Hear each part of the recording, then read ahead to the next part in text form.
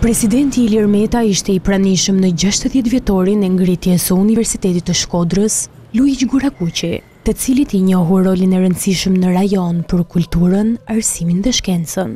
Historia, kultura, arsimi dhe traditat ardase të këtij qyteti kanë qenë dhe mbeten vlerat spikatora të historisë, të kulturës dhe arsimit shqiptar. Historia e Universitetit të Shkodrës Luigj Gurakuqi është shembulli më i spikator i zhvillimit, i rritjes dhe ngritjes cilësore të Institutit të Lartë të Arsimit në Shqipëri. Me në krye Shkodrën, 27 vite më parë, Shqipëria zgjodhi rrugën drejt Bashkimit Evropian, theksoi presidenti Ilir.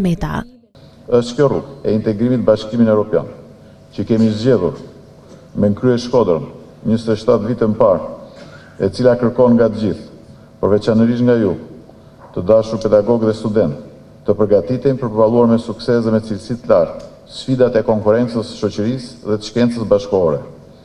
Kjo rrugë është bërë edhe më sfiduese nga procesi i vrrullshëm i globalizimit, përballë të cilit duhet të angazhojmë të gjitha fuqitë dhe energjitë, jo vetëm kombëtare, por edhe rajonale. Presidenti i Republikës përshëndeti rektorin Adem Bektashi, i cili në fjalën e tij falenderoi stafin pedagogjik të universitetit nga themelimi deri më sot. 6 dekada më parë, për krishin shtator të vitit 1957, u hap Instituti i Lartë Pedagogjik 2 vjeçar i Shkodrës.